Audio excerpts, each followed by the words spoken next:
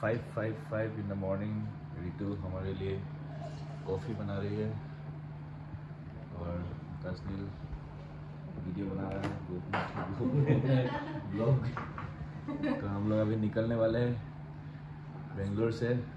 Next क्या destination क्या है? कलकत्ता।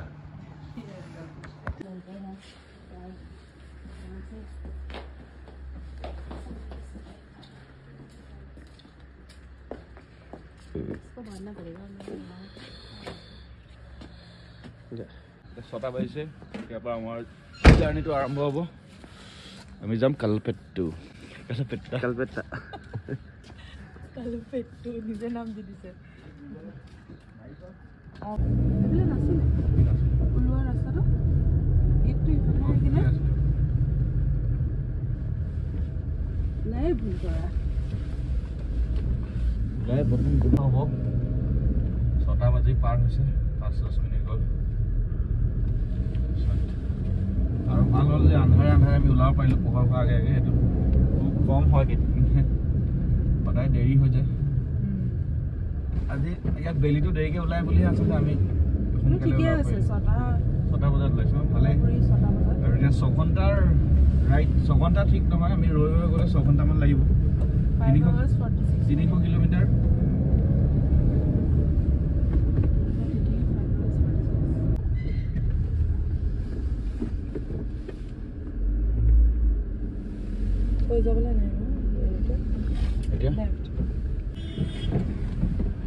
বাৰবি নেভিগেটৰ নকৰিবা, সেইটো কাৰণে ভাবিছিলোঁ লগাই দিলে ভাল আছিল।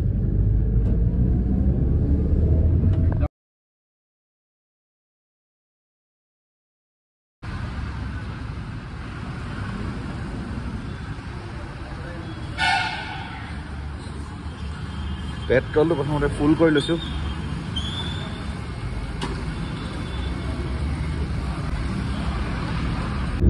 আমি বেংগলোৰ চিটিৰ পৰা ওলাওঁ ভাল পোহৰ হ'ল। এতিয়া হাইৱে চলোঁ, হাইৱেত সোমালোঁ। এইটো হ'ল মাইচুৰ ৰোড। এতিয়া এই ৰাস্তাত আমি 5 ঘণ্টা চলাব লাগিব। গৈ থাকোঁ, মাজে মাজে ভাল চিনেৰী, কিবা ভাল জেগা পালে ৰং দেখুৱাই থাকিম। कैमरामैन आकाश नील के साथ मैं नीलिम महंत साइनिंग ऑफ। एकदम फाटाफाटी रास्ता। हमार फाले केতিয়া হবগে এনেকুৱা।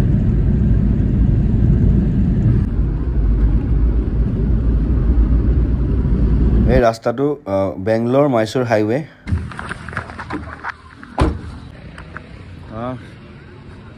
ঋতুৰ সাজেশন মতে আমি এখন ইডলি ৰেষ্টুৰেণ্টত সোমাইছোঁহি। এতিয়া ৰেণুকা ইডলি, ৰেণুকা। তো ইয়াতে আমি ব্ৰেকফাষ্ট কৰিম, ইডলি খাম বোলে। এইটো মিছ নকৰিবলৈ ক'লে। গাড়ীখন এবাৰ দেখুৱাই দিছোঁ পোহৰত।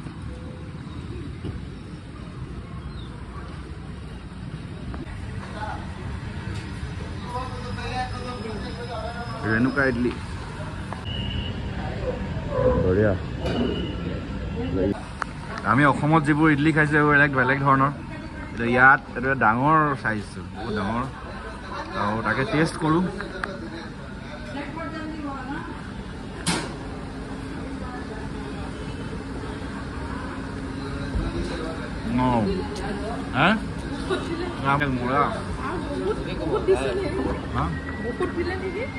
খাইছোৱাচোন কেনেকুৱা ভালটো লাগিছে দেখি। ভালে ভাল হয় ইয়াত অৰিজিনেল ইডলি।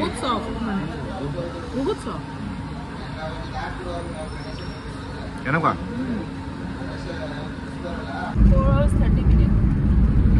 চাই আছানে ভালকে?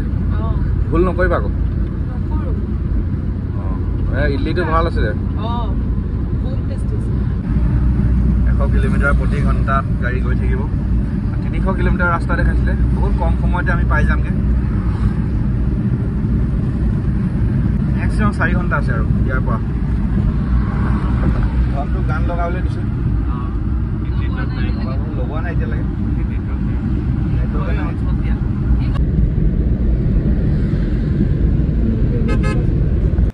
এতিয়া আমি মাইচুৰ সোমাই দিলোঁ।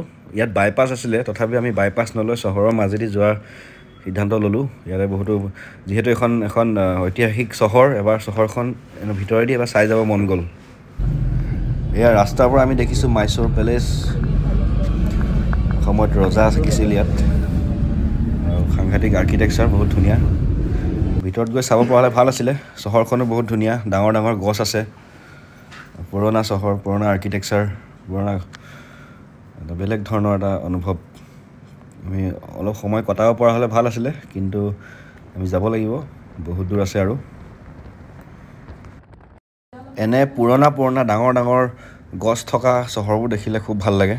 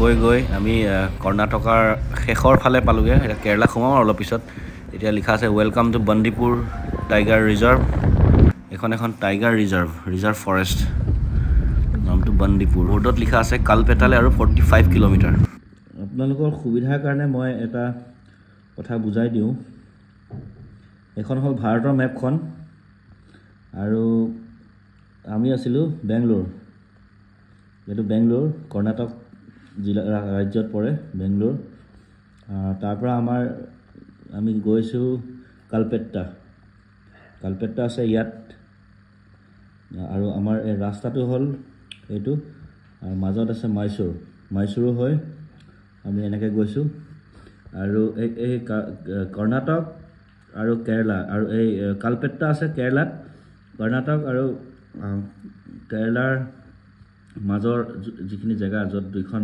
ষ্টেট পৃথক হৈছে তাতে এখন নেশ্যনেল পাৰ্ক আছে টাইগাৰ ৰিজাৰ্ভ আছে টাইগাৰ ৰিজাৰ্ভখন হ'ল এইখন বন্দিপুৰ টাইগাৰ ৰিজাৰ্ভ তো আমি এতিয়া আহি পাইছোঁ কালপেট্টা এটা হিল ষ্টেচন কেৰেলাৰ ৱেষ্টাৰ্ণ ঘাট পাহাৰটো আছে ইয়াত ৱেষ্টাৰ্ণ ঘাট অলপ ওপৰৰ পৰা যদি চোৱা যায় আমাৰ লোকেশ্যনটো বুজি পাব যে আমি এনেকুৱা এটা জেগাত আছোঁ ভাৰতৰ মেপখনৰ মানে কম্পেয়াৰত যদি চাই তেতিয়া আমি আছোঁ একেবাৰে তলৰ ফালে ইয়াত আৰু একেবাৰে সাগৰৰ পৰা প্ৰায় 80 কিলোমিটাৰমান দূৰত এইটো কালপেট্টা আহি আমি আমাৰ ডেষ্টিনেশ্যন পাই গ'লোহি কালপেট্টাৰ আমাৰ বা এজনী ঘৰ বাৰ্বিৰ বায়েক কুঞ্জনী বাৰ ঘৰ তেখেত ইয়ালৈ বিয়া হৈছে গহপুৰৰ হয় বা পালোহি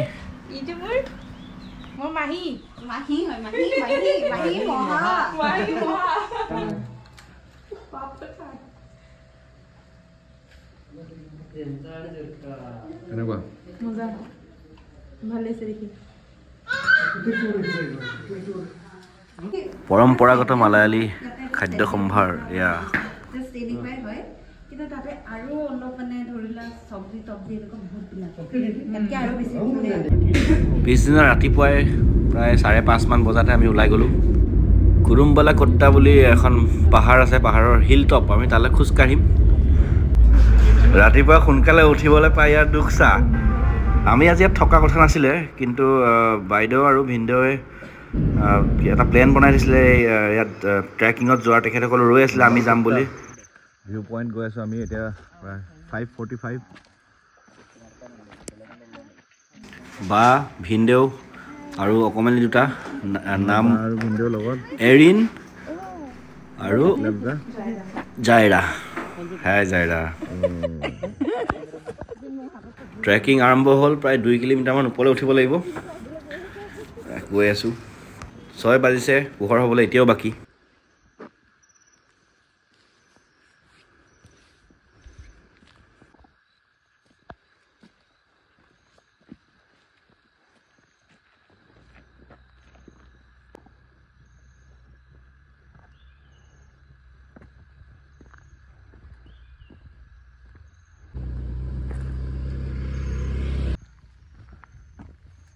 উঠি গৈ আছোঁ নাপাওঁ। ভাগৰো লাগিছে, কিন্তু এটা আশা আছে, এটা জানো যে গৈ পাই বহুত ধুনীয়া কিবা এটা দেখিবলৈ পাম। সেই আশাটোৱে সাহস দিছে। আৰু ভবামতে আমি এটা ধুনীয়া জেগাত গৈ পালোঁ। পাহাৰখনৰ শিখৰৰ পৰা গোটেই চাৰিওফালে তললৈকে কুঁৱলী গুলপীয়া হৈ সূৰ্যটো ওলাই আহিছে। অলৰেডি বহুত মানুহ, প্ৰায় 50জনমান মানুহ আছে। গ্ৰুপ আহিছে। হঠাৎ বেছি কুঁৱলী আহি গ'ল, ঘপককৈ একো নেদেখা হৈ গ'ল। চাৰিওফালে বেলেগ এটা পৰিৱেশ সৃষ্টি হৈছে। এখন দোকানো আছে ইয়াত, তাতে চাহ, কফি, হৰলিক্স পায়। মই হৰলিক্স খালোঁ। এজন আমাৰ এৰিন বাৰ ল'ৰা। আমি পূৰা ফূৰ্তি কৰিলোঁ তাত, মোৰ কান্ধৰ ওপৰত উঠি।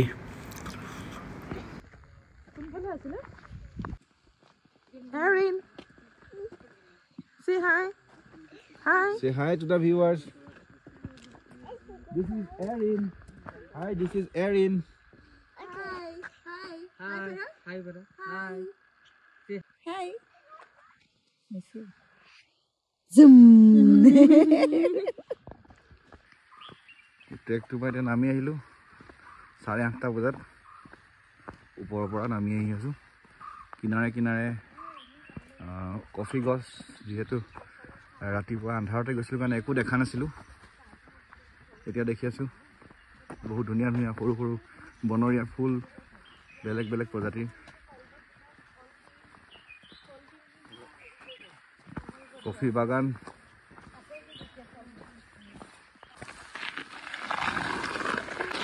তাতে তামোলৰ ঢকুৱা পায়।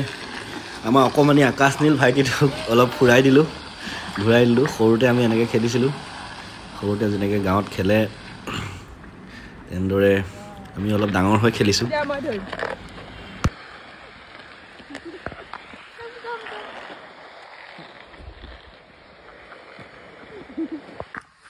আমি গাড়ীখন তলতে পাৰ্ক কৰি গৈছিলোঁ। আহিলোঁ বহুত ধুনীয়া ট্ৰেক এটা কমপ্লিট কৰি। বহুত ধুনীয়া জেগা। Here is the car. Wow. এই পাহাৰটো ৱেষ্টাৰ্ণ ঘাট পাহাৰ বুলি জনা যায়। ট্ৰেকৰ পৰা আহি দোচা, ব্ৰেকফাষ্টত দোচা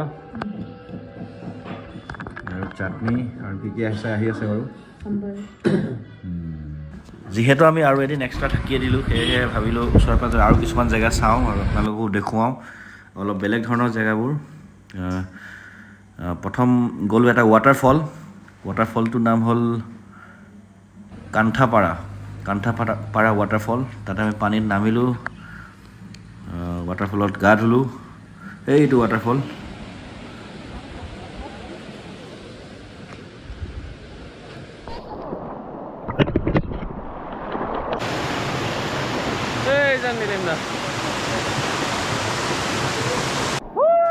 আমি আছোঁ বৰ্তমান ৱায়ানাড বুলি এখন ডিষ্ট্ৰিক্ট। তাতে যথেষ্টখিনি চাবলগীয়া জেগা আছিলে। আমি কিছু পৰিমাণে চালোঁ যি পাৰোঁ। আৰু তাতে এটা মিউজিয়াম আছিলে, আৰু মিউজিয়ামটোত গৈ গম পালোঁ যে আমাৰ দৰে, অসমৰ দৰে ইয়াতো বাঁহৰ কাম কৰিছিলে এটা সময়ত। আৰু কিছুমান নিত্য ব্যৱহাৰ্য সামগ্ৰীসমূহ এনেকৈ বনাইছিলে এই মিউজিয়ামটোৰ ভিতৰত অলপ যি পাৰোঁ অলপ দেখুৱালোঁ এইটো জাপি এটাও আছে তাতে আৰু বিভিন্ন মাছ মৰা সামগ্ৰী বা ঘৰুৱা সামগ্ৰী এইটো এটা নাঙল খেতিৰ সামগ্ৰী সকলোখিনি একেদৰে আমাৰ নিচিনাই বাঁহৰ এইটো এটা দুলি আৰু তাৰ উপৰিও কিছুমান স্কাল্পচাৰ পুৰণা এইবোৰ দেখুৱাই দিছোঁ ভিডিঅ'ত বিশেষ একো তেনেকৈ ভিডিঅ'ত চাই আচলতে এইবোৰ বুজিব নোৱাৰি এনে ওচৰৰ পৰা চালে ইয়াৰ হিষ্ট্ৰীটো গম পোৱা যায় জেগাটোৰ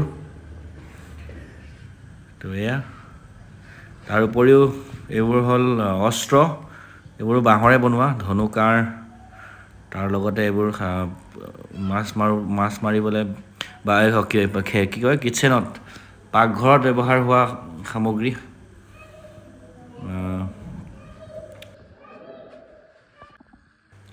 এনেকৈ আমাৰ ৱায়নাড জিলাত সময়বোৰ শেষ হৈ আহিলে আবেলি হ'ল আমি ঘৰা ঘৰি উভতিব হ'ল সুঞ্জনী বাহঁতৰ পৰিয়ালটোক আতিথ্যৰ বাবে অশেষ ধন্যবাদ জনালোঁ এই ভিডিঅ'টোৰ যোগেদি আকৌ লগ পাম পুনৰ কেতিয়াবা আহিম আমাৰ অন্য এটা যাত্ৰা আৰম্ভ হ'ব